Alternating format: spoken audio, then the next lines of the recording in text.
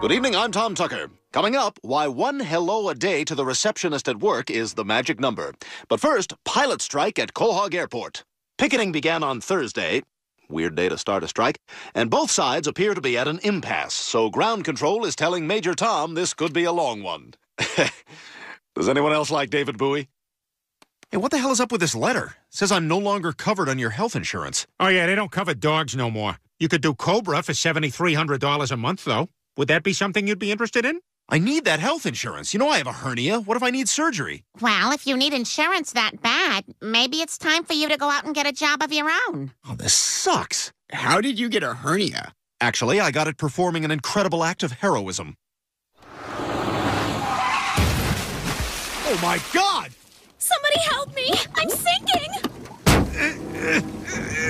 Hurry! I can't hold it! Okay, let me just unstrap my baby. Oh, slipping, sorry. What do we want? Fair wages! When do we want it? Originally now, but it's been delayed until 9:40 due to weather in Philly. This is a mess. Like when Peter rode that Access Hollywood bus. Hey, thanks for letting me ride on the bus with you. Hey, you want to have some locker room talk? I moved on her, actually. Whoa. That's not locker room talk. I meant like good play, good pass, like that kind of thing. I moved on her, and I failed. I'll admit it. Well, as long as you didn't try to her and she was single. I did try and her. She was married. Oh, you're awesome. Hey, you ever thought of being president? And I moved on her very heavily. In fact, I took her out furniture shopping. Ah, sweet move. Was it Levitt's? She wanted to get some furniture. I said, I'll show you where they have some nice furniture. Levitt's. I couldn't get there, and she was married.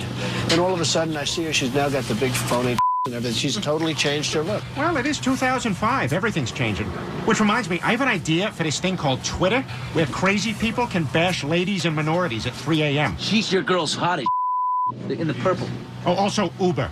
I invented it, if you're listening to this in the future. I gotta use some Tic Tacs just in case I start kissing her. That's the cheapest breath mint.